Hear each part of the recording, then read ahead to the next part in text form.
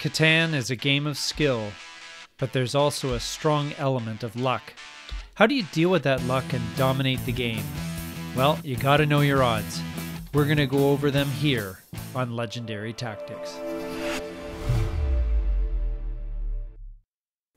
I know you're busy. We'll get to the point.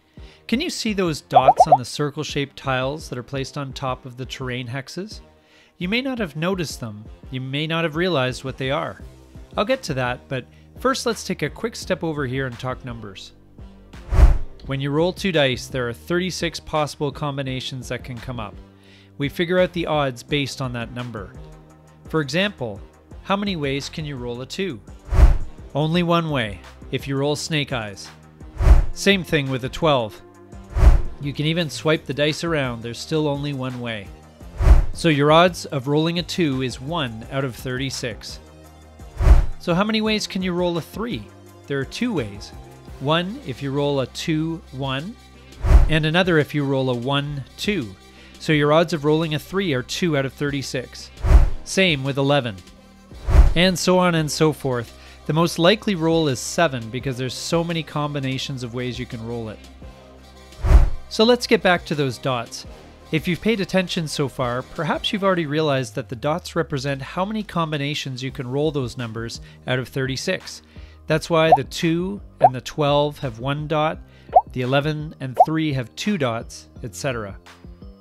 Since 7 in the game moves the robber, the next best are 6 and 8.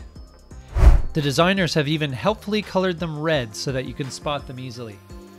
So how do you know your best spots? Well, keeping the ports, specific goods, and stuff like that out of the equation, you can easily figure that out. When you're considering placing a settlement, simply add up the dots. The higher the number of dots, the better your odds overall that the dice are going to hit at least one of those numbers.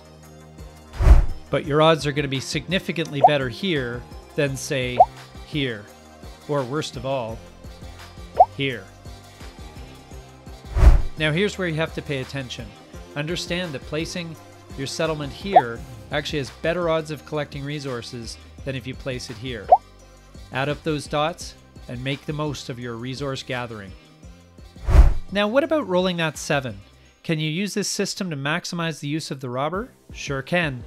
Again, leaving all other things equal, like ignoring times when you wanted to take down the leader or, for example, mess with someone who wouldn't trade with you, the math is easy. Simply add up the dots of the spaces that you're targeting and count the cities twice.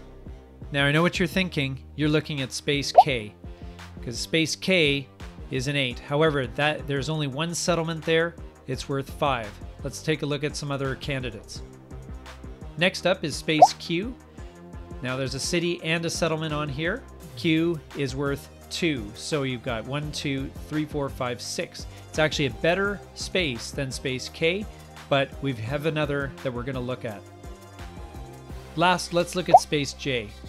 This one has 1, 2, 3, 4, 5, 6, 7, 8, 9. This is the space you want to hit if you want the maximum effectiveness. And that's it. Now you know the odds. Now you got the edge you need to dominate. Like, subscribe, join us next time here on Legendary Tactics.